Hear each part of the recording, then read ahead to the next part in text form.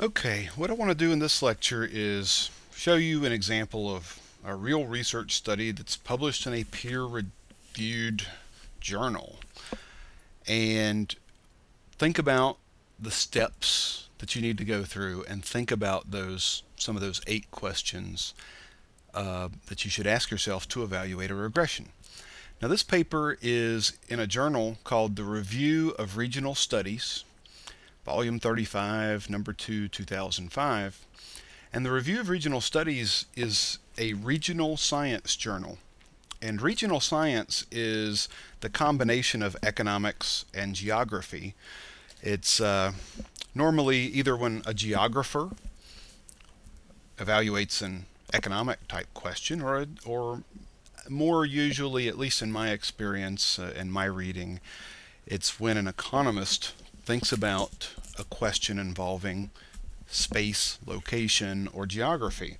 And so, in this study entitled Do Geographic Entry Restrictions Increase Car Prices? Michael Walden, who is a professor at North Carolina State University in Raleigh, North Carolina, is investigating laws in some states that allow for the restriction of the number of car dealers of a certain type.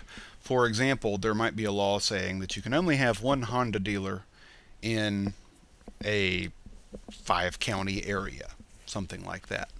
And he's asking, well, the theory of economics would suggest that the fewer suppliers you have of a product, supply is lower, this should cause the prices to be higher.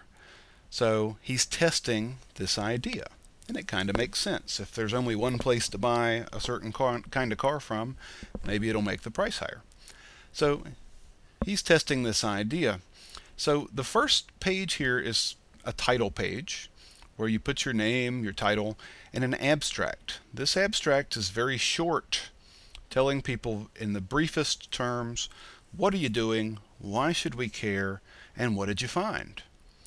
And on the next page here, we see let me zoom in a little bit here so you can see a little better.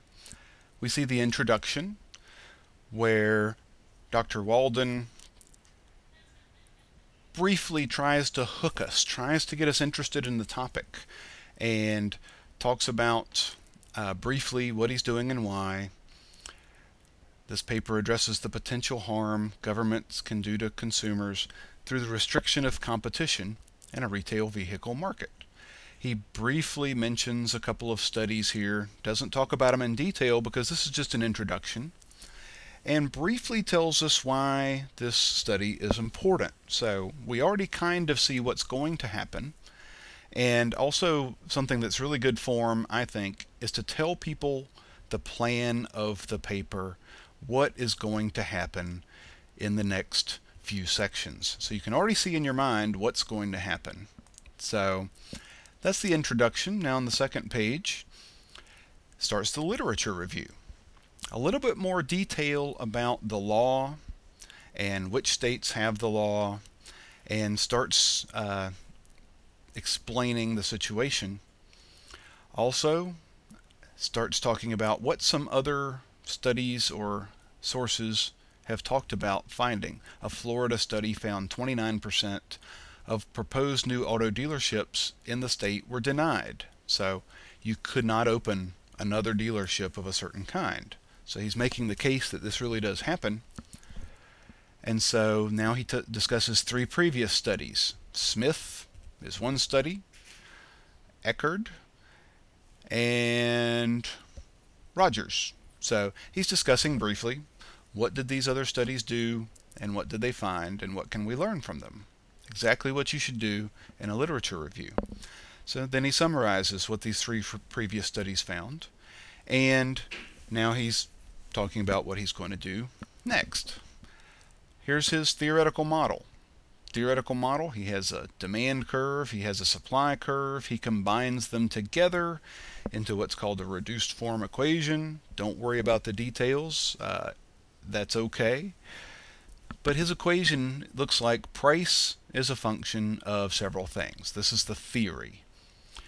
Then he talks about how are we going to make this a little more easy to swallow. What are the variables that I'm going to use? He says, well, income of people in an area might affect the price. Gas prices could, insurance prices, since these are complements, things that go along with cars. Sales taxes affect the price people have to pay. The population of young people and old people, household size, internet availability, all these things might have an effect on price. And then let's go to the next page. It says Table 1 defines the variables and their sources. He's giving us the information we need to answer question 3 of the 8 questions. Is the data set reasonably large and accurate? He tells us where the data is coming from, gives us a feel for what the variables are and what they mean. Also, he's giving us a feel for are all the obviously important variables included in the equation. And he tells us that he is just looking at 2003 Honda Accord LXs. This way we can focus on the effect of the geographic restrictions more than all the other possible characteristics of a car. So just allows us to focus on the geographic entry restrictions. But of course he has a lot of other variables. So he tells us here, also replicating what Rogers did, I'm using these variables. So now he tells us the effects of the variables that he thinks we're going to see, hypothesizing the signs of the coefficients. And he goes through and tells us why. Now, here he tells us the effect of gas price will depend on the net result of 2 effects that are moving in opposite directions. He says, well, gasoline price could raise the price of a car, could decrease, so I don't know what the effect will be. And that's fine. But he reasons it out. Now we see the table. This is good form. You should have this in every study that you do, telling the variable name, what the variable means, and the year, and the source. You want to know the source of this data. And at the bottom he tells us the sources with these subscripts: autoprice.com, MapQuest, census.gov, etc. And so you always want to have a table like this so people know where the variables came from. The only thing I might add in a table like this, although I'm sure that Dr. Walden has this in the text, are the units. Is the price in dollars or thousands of dollars? Is the gas price in dollars or cents? It's helpful to have it all in one place, but I don't do it all the time, but it's just a helpful suggestion. Now, so this is the table of the variables and the sources, and again the years and the units are helpful to have also. Moving on to the next page, here is more technical information about the car that we're studying here, the Honda LX model. Then after the tables, we see where Dr. Walden is continuing to look at the variables one by one and hypothesize the sign of the coefficients. Moving on to the next page, going through each variable still. Also discussing what how this relates to the other papers that he mentioned in the literature review. Tying back to things that we've already seen is good form. Now, the key variable, what I usually call the hook variable for Dr. Walden, is the variable called RMA have.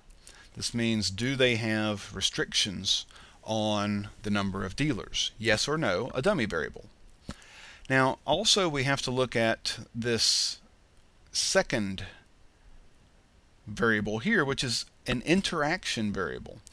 This is a dummy variable multiplied times another variable. Now, we saw this in lecture 1 where we were looking at the price of cars. Horsepower was a continuous variable, and then we had a dummy variable for domestic or foreign car. And we multiplied those two together, and this is similar to what Dr. Walden is doing here. And so when we come back, we'll continue looking at this paper and continue looking at some of the parts of a regression paper.